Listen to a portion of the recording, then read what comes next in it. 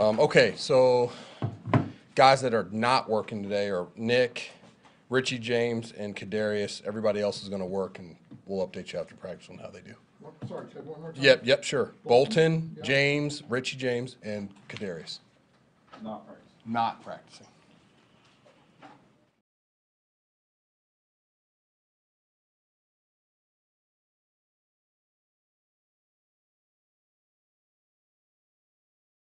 How you doing, everybody? Who's your return guy? Who's my? Or guys? I got a lot of guys, obviously. I mean, I got a lot of options. You know, Tony, obviously, Sky, Watson. You know, Rice has done it. You know, when we put him in there, questionable. You know, I mean, but all those guys can do it. You know, I feel. You know, I mean, we'll see how it works out. You think it'll be a committee? I do. You know, we'll start off with somebody, and if he's fine and he's not getting a lot of reps, I can stay with him again. And you know, we do have options, guys that have done it in games, and that's where we'll go with it. Yeah. Take us through that fourth down decision in the first quarter. Would have been a long field goal, but you could have tried it. What happened there? Well, early, you know, in pregame, like I talked about before, we always go through his warm-up, and we felt like his yard line on that side was 35-yard line. So we were 2.5 yards outside of that spot, and it was early in the game. And sometimes you gotta weigh it out and say, you know, do we kick it, miss it, and give him field position? Our defense was playing great. We decided to play field position in that case, and Tommy came through and put it on the one. Now they got to go 99 yards. So I mean, it was, you know, I'm glad Tommy came through. You know, didn't hit a touchback right there. It would have been a bigger issue, but. You know, I just think you have to make that. You have to protect Bucker too. I mean, we come to a decision of where we're going to go, and I don't want to try to go out of that zone early in the game. Later in the game, we can kind of stretch it a little bit when we need it. You know, it's all about percentages of what we think he can make and not make. Coach, it looked like Richie lost that ball in the sun that hit him. Yeah. When someone, what's the coaching on that? You tell him to get out of there, or what do you do when? I think he thought he was, you know, and I'm speaking for him, but I think he thought he was in the perfect position to catch it. I mean, because you watch the tape and you can really, you know, on the TV copy, you can see his eyes like he was looking at the ball. It wasn't like he was looking at the coverage or anything. He thought he was looking at the ball, and then all of a sudden it kind of moved late on him, and obviously, you know, it didn't work out like we wanted to. But that, you know, he's a good catcher, you know, and that was an odd ball. That was a thing that, you know, I don't think is going to be a problem going forward. You know, we just need him to get better. Do you guys ever intentionally? I know the shadows get weird here later in the year. Do you guys ever intentionally try to catch the ball?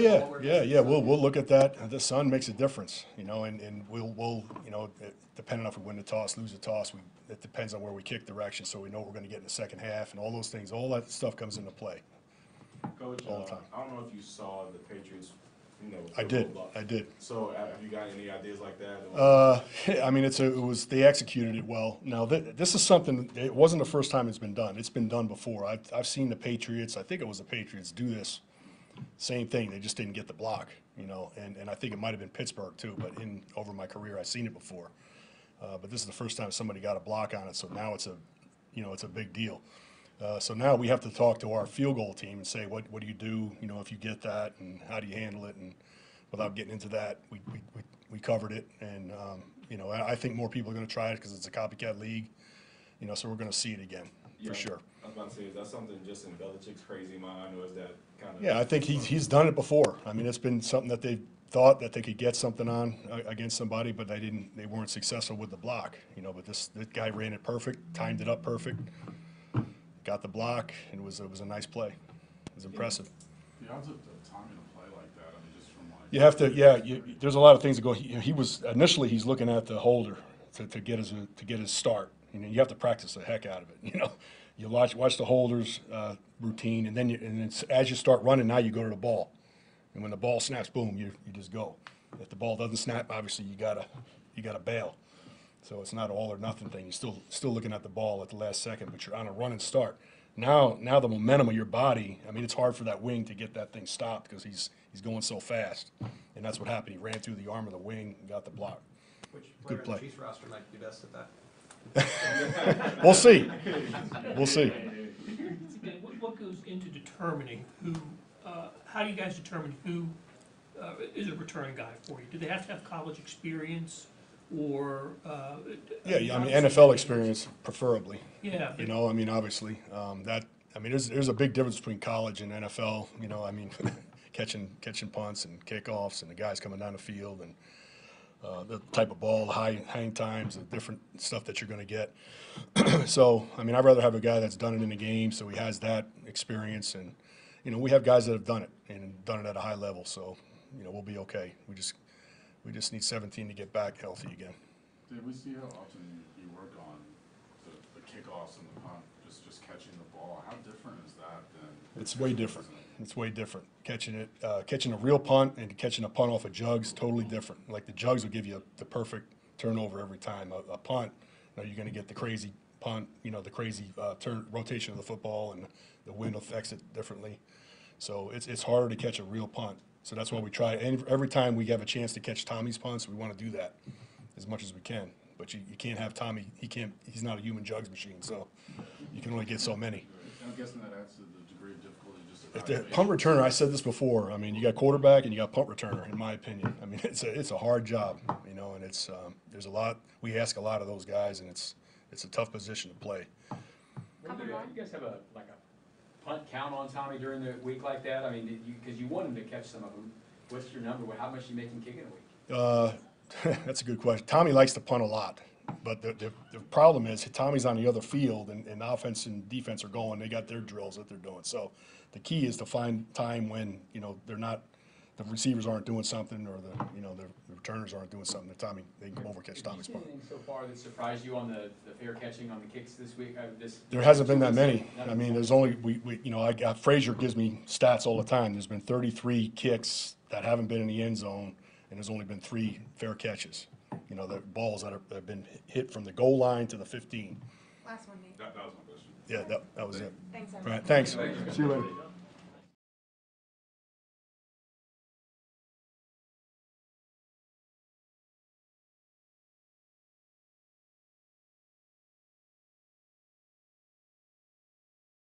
Everybody. All right, lucky we got another nice day out there. Somebody said the rain's coming, so looks like we might stay dry today, which is good. I don't have much to say. We're on to the next game and looking forward to it, so with that, I'll open it up. Steve, a couple weeks leading up to the Detroit game, you had kind of said you weren't sure maybe where this defense was, what you were good at, what you weren't good at. Yeah. I'm guessing you're probably ahead of where you thought you might be at this point. I mean, is that fair to say? And also, if so, what are maybe some of the reasons for that? Yeah, I don't know. You know, my expectations are never we're going to be here after 2 games will be there. It's always the hope that we're going to get better as we go. You know, I'll tell you what I told them on Tuesday, that I'm proud of the way they played, and we got to just keep stacking those kind of games. You know, we kind of put it to bed real quickly on Tuesday, and we're on to Chicago now. We've done some good things. That doesn't mean that's going to continue, because it's a different challenge this week than it was last week. There's a whole different challenge. A lot of unknowns here, in our opinion. So hopefully the play in certain situational areas, hopefully that remains the same, because I think that's always really important. 3rd down, red zone. We probably haven't had as many turnovers as we would like to get. We still can probably shore up some tackling in areas here. And really generally overall in the run defense, it's not quite where we want it. I'm talking really mostly just 1st and 2nd down.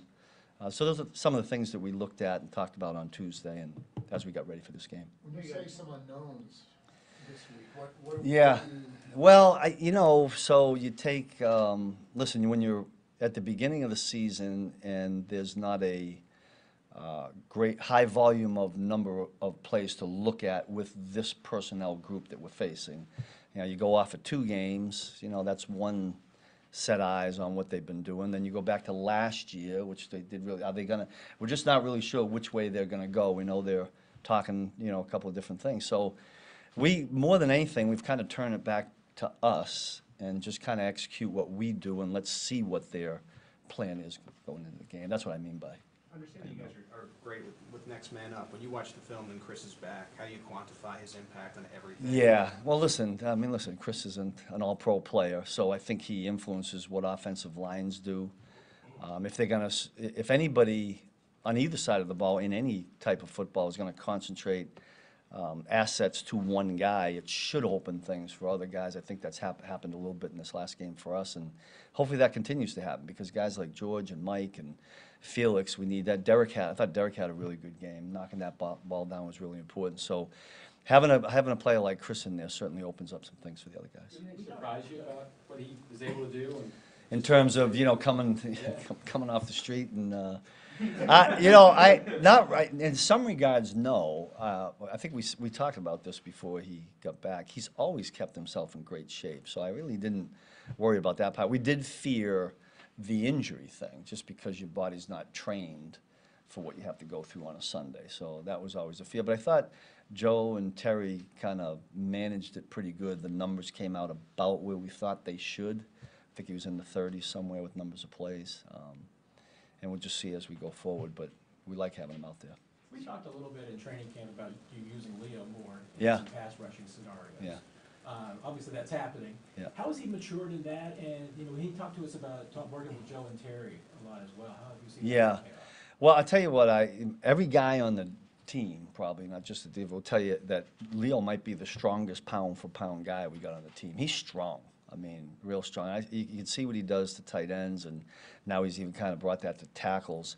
He's always had a little bit of a pass rush instincts. He did a little bit of it at Wisconsin, kind of from off the ball, not on the ball. But there's a lot of places that we feel like we can use Leo, and we want to try to do that as much as we can. A little bit of it's dictated by what the offense is putting out there.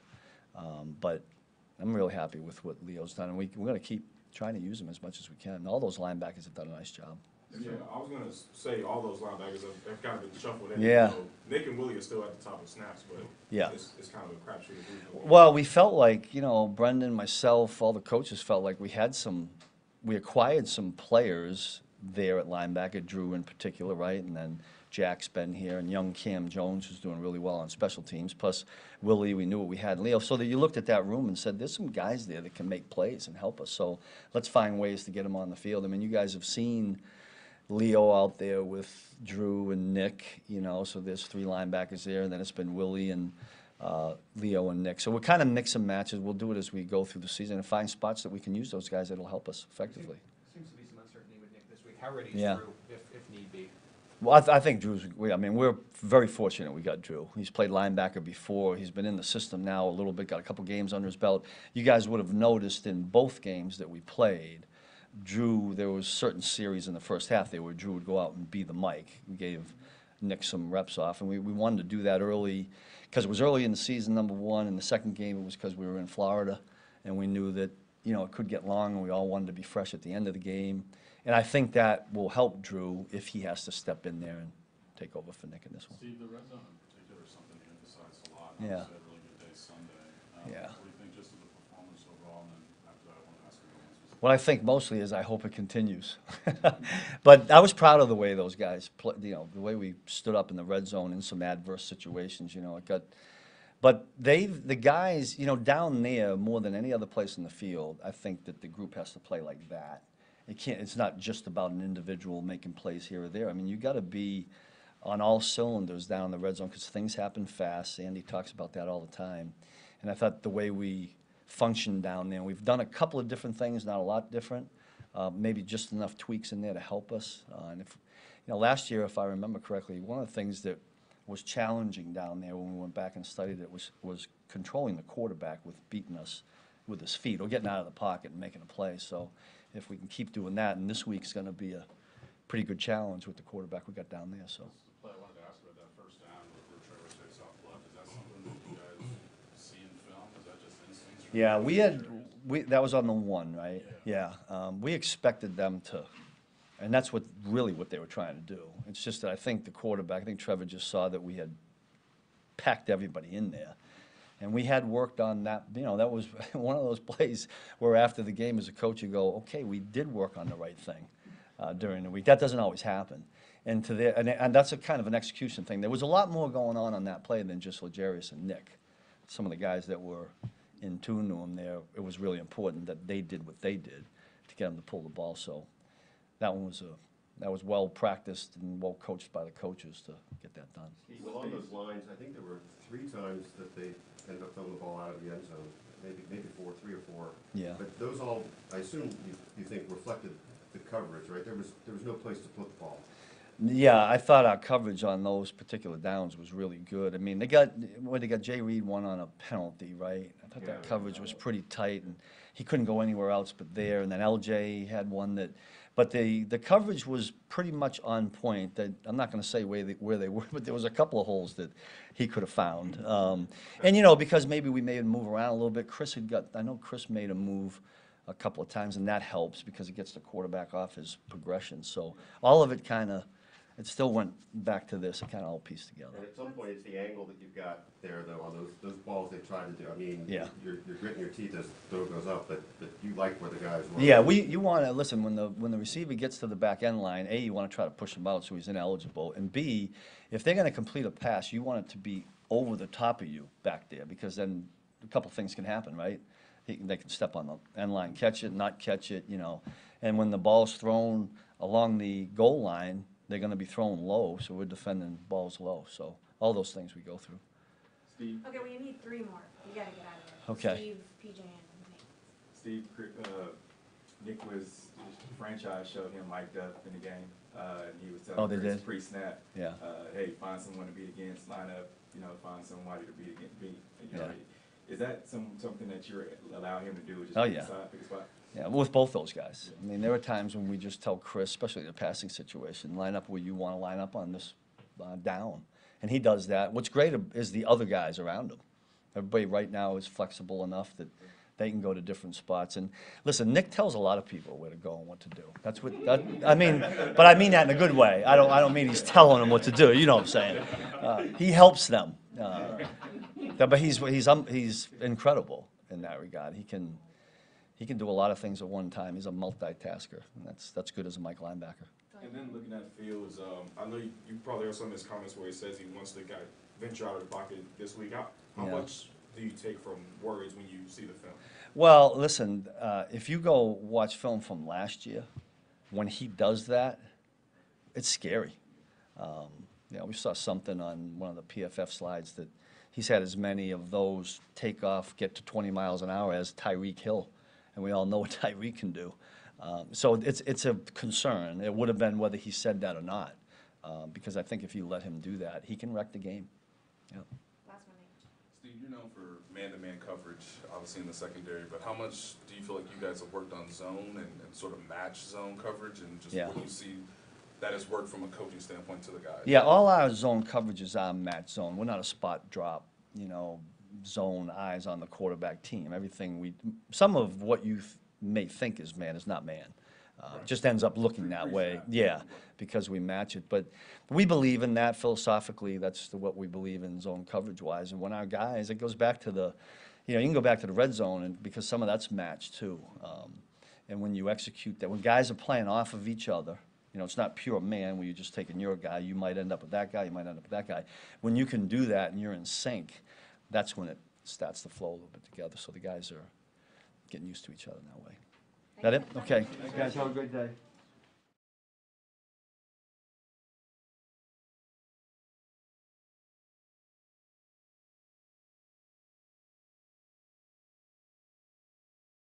All right, go ahead, fire away. Going back home? Not home, but What? going back to playing against Chicago.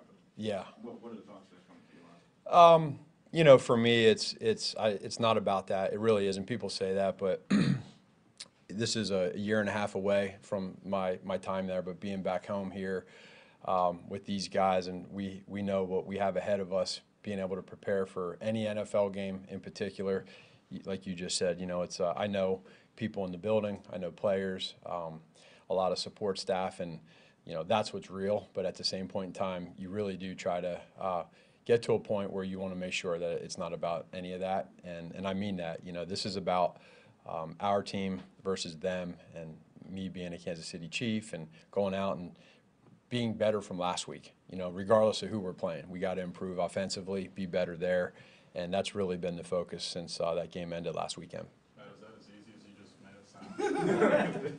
What's that? Just to focus just purely on that stuff? Yeah, it is. Consider the fact that you're playing Chicago?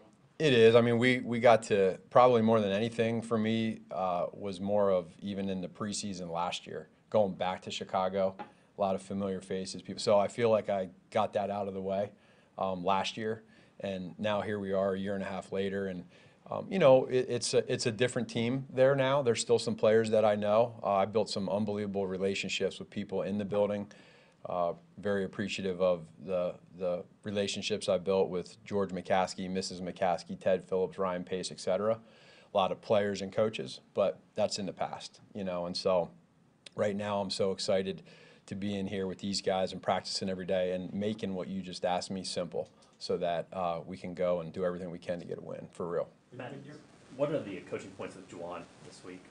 Well, again, we talked week one about some of the drops with the wideouts, emphasizing it, but yet not making it such a huge deal to where it impacts them again this week. And Jawaan is a really, really good football player. He's a great person.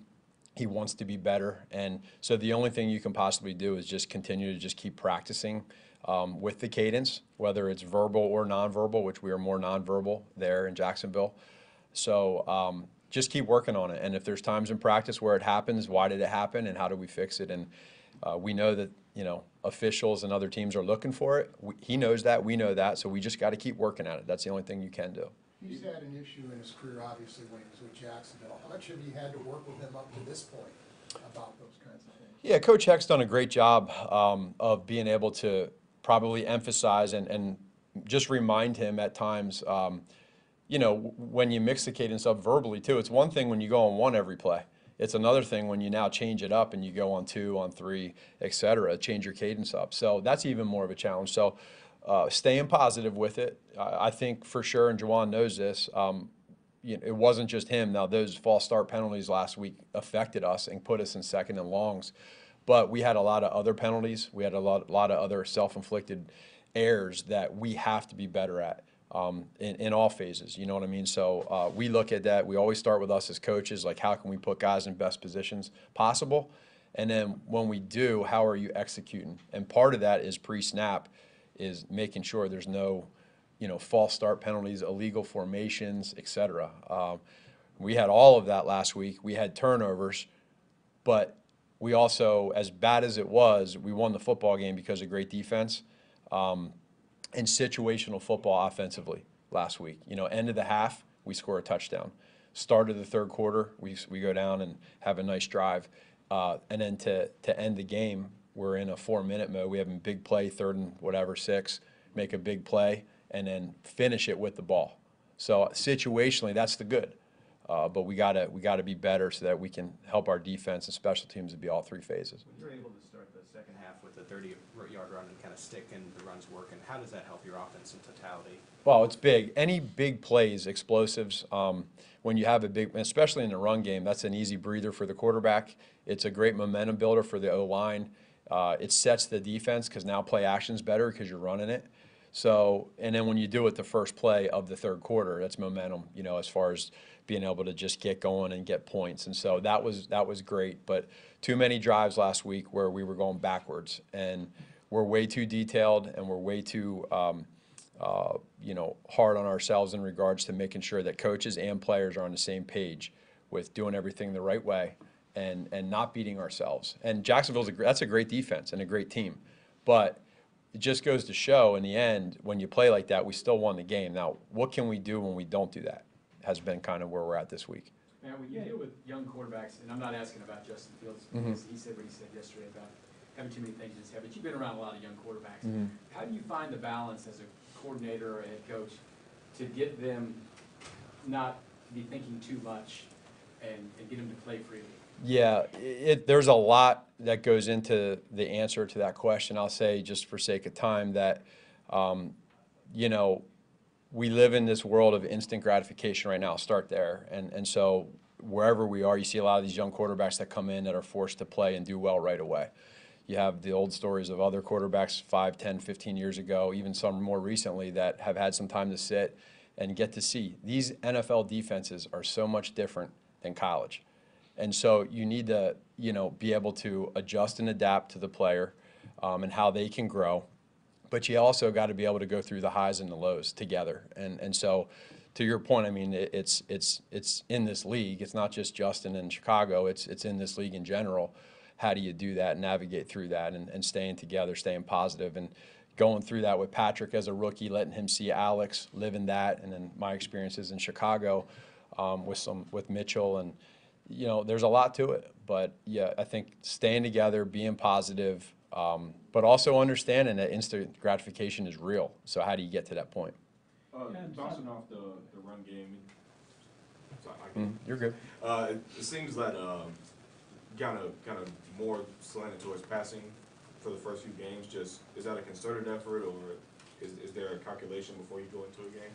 Well, every game you always have an idea of what you think you want to do, and then you get in the game, you got to adjust to what's working and what's not working. But I think you know, Coach Reed does such a great job since the day he started coaching of being able to really formulate how we want to win, start off that way, and then personnel-wise and whatever it is schematically. And if the run game's going, then we'll go ahead and get to that. If the pass game is going, it just so happens there's been a few more passes recently. I think if you know Coach Reed, that probably doesn't shock you, but that's who we are, and we want to be able to be balanced, and we got great players to be able to do both. Well, and along those exact lines, I mean, against Jacksonville, first half, you have 26 plays, 2 designed runs, 24 passes. Sure.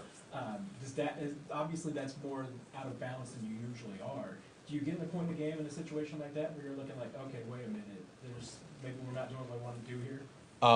Well, I ran into this question before because those numbers happen, and sometimes in these offenses with RPOs, you might have a run called and the ball gets thrown, and so there might be some more run calls that are in the play calling, and so that's always one that jumps out to me when you have a glaring stat like that. But at the same point in time, to your referral, you want to do whatever you can do to get yards. And so if it is running and it's working, then you're going to go ahead and call more runs naturally, set it up with play actions and screens. But if it's throwing too, you know, we got a pretty good quarterback, and we want the ball in his hands as well. So I don't think any of that was intentionally, to really answer your question. None of it was intentional. I think it's just kind of a little bit of a flow. And when you look back at those first, 5 series in the first half, 4 of them weren't very good. So you just try to get a rhythm. There was no rhythm for us really in that game offensively. So we got to get back to getting rhythm, and whether that is running the football or whatever, we got to just figure out a way to do that as coaches and players, and I think we will. Last one, Nick. Yeah, Matt, I know you've been able to venture out on a couple Friday nights and kind of take the Yeah. game in as a fan. What's that been like for you, and do you kind of catch yourself sometimes being like the down distance coordinator mindset? Yeah, probably way too much. My wife has to chill me out. I love it because it's my 4 boys, and all these times growing up, all these little youth baseball games, football, basketball, and now it's like, you know, it's high school. It really counts, you know. So it's been fun, but without a doubt, I definitely gotta just go up in the top corner, stay away, and just drink have some sunflower seeds and coffee, and just shut up and let them go play and go win, you know. So that's it. But it's fun, and his coaching staff has been phenomenal. They're great guys, and they do a great job. Thanks, everybody. Thank you. See ya.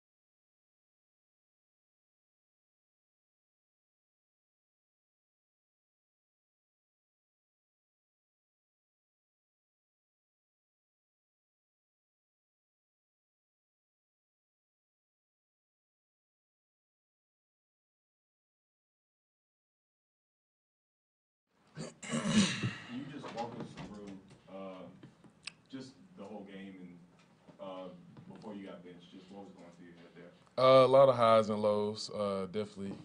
But overall, I feel like my performance wasn't too bad, but the penalties definitely have to be cleaned up. Did Coach Reed take you out? Did that help? Yeah, definitely. Just a breather, just take me out for a couple plays for a breather, and just get back in and finish the game. You and Andy had a discussion there on the sideline. What were you guys, was he just telling you to settle down or? Yeah, just settle in, clear your head, and then go back in and finish the game up. When you have a game like that, like I know you're a veteran, but mentally, like where are you right now? I'm fine mentally. I didn't let it get the best of me. I just wanted to go out there and just, be my best and help my team win. So how do you go about avoiding the false starts and the setting up wrong and all that? Definitely just been working on it this week to clean it up. Definitely know that's a problem that needs to be fixed. Good thing I have a great group of coaches around me to help me fix it. Also, just staying poised throughout the game and not, staying even keeled, not letting it get the best of me. But definitely working to fix it, and that's pretty much it. It was a big topic on the broadcast and on social media during your guys' first game against the Lions. So the word was out, right? Yeah. When you're going into the game, is that thought in your head that they might be calling some of these things? And during the game, what happens? Did the officials come up and try to be a little preventative with you and say, hey, listen, you got to move up a little bit? Yeah, sometimes they'll come to you in the pregame and talk to you about it, but throughout the game, that's not on my mind. On my mind is just winning and, doing my job, doing my part. But at the end of the day, I'm not here to hurt my team, so, I just know I got to be better at it. Was it hard to stay even-keeled? Was it hard to stay even-keeled as things went on, or you mentioned that's... No, not hard at all. I always play poised, and, I just make sure I'm doing my job. Anything going on, noise around me, just stay even-keeled. Were you aware of all that discussion from the Thursday night game? I've been told about it for sure, but, definitely want to get it corrected and cleaned up. Like I said, I'm not here to hurt the team. When you're the quick step, how much work is there to be done just because you're with a new team, with the new center and the new cadence and all that? I mean, how do you go about practicing that without actually doing it in the game? I started with it in OTAs and mini camp, then went into training camp with it, just getting better at it. Definitely not where I want to be at yet, but just make sure I'm on the cadence and not early. Do you feel like there's more of a spotlight on you because you're with the Chiefs and not with the Giants? A little bit, but because I was doing it in Jacksonville, but I'm just working to fix it now. What do you think it says about you guys as a team that you can deal with that adversity during the game and still find a way to win the game in the end? That just tells our coaching, having a great group of coaches like that, that keep us up throughout the week and let us know, things happen, but at the end of the day, we just got to go out there and get a win. So, everybody knows that. So I feel like everybody plays with great poise. Coach Nagy was just telling that, last week was emphasis on drops, and this week is, it's about the O-line and penalties and turnovers and things like that. As an offense, just how do y'all emphasize it amongst the players and working to get better? We just know we got things to clean up and fix. We've been working on that in practice this week and making sure we're matching the intensity of the defense because the defense has been playing really well. So, we definitely know it's different things we got to go work on and fix, and we're doing that. Considering, you've never played for a non-Florida team before, and now you have kind of Jackson in the rearview mirror, does that ease things as the rest of the season goes on? You can say, okay, now I can just focus on this week-to-week thing, because I'm sure that it stood out in a way. But definitely just making sure I'm staying focused week to week, taking it 1 week at a time, not looking ahead, but just focusing on the opponent at hand, and that's Chicago Bears. Couple more. Just to clarify, when you said doing this in Jacksonville as well, do you feel like even this last week was pretty similar to the way that you were executing, like pull that step back and everything in Jacksonville? If you watch back the past 4 years, I did it in Jacksonville, but definitely it's been seen more, so definitely got to fix it. How hard is it to change up, because you've been doing it for a while, so how hard is it? It's not hard at all. I definitely been working on it and make sure I'm getting better at it for sure. So on the past block success numbers were pretty high for you, I think highest in the league this week. What do you think just about the other aspects of your game after the snap? Just being my best. That's what I'm here to do, be my best for my team and make sure I'm out there just getting my job done. So, I don't really look at numbers or what's going on around the league, whatever. I'm just worried about myself and doing my job. So when you take your game as a whole, what first enters your mind, the penalty stuff or the other stuff that went well? Penalties for sure. That's first things first. Got to know that has to be cleaned up. Like coaches always say, nobody's worth the penalty. Nobody's too big to be worth the penalty. So make sure I'm fixing that and doing my job. Thank you, everybody. Yeah. Thank y'all. Appreciate y'all.